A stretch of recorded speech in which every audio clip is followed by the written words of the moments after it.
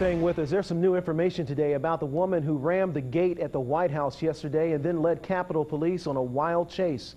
Officers say she made delusional comments about conversations in her head with President Obama. Danielle Nottingham has the latest now from the Capitol. Law enforcement sources tell CBS News 9 months before Miriam Carey rammed her car into a White House barricade, she told Connecticut police President Obama had put her home under electronic surveillance and that she was communicating with him.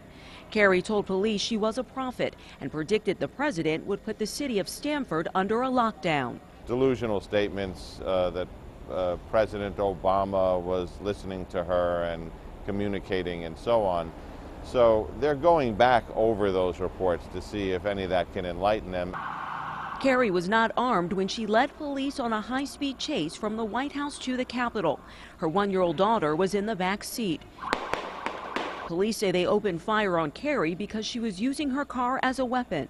Her daughter is now in protective custody. Investigators believe Carey drove straight here to Washington from her home in Stamford Thursday. But why she made the 4.5-hour trip with her daughter is still unclear. Dr. Brian Evans, a periodontist in Hamden, Connecticut, said Carey worked as a hygienist in his office for about 2 years before she was fired last year. Sometimes it just doesn't work out. There was nothing unusual about her leaving our office. Sources tell CBS News Carey had fallen and hit her head last year, and afterwards her behavior changed. Relatives and friends suggest she was battling depression.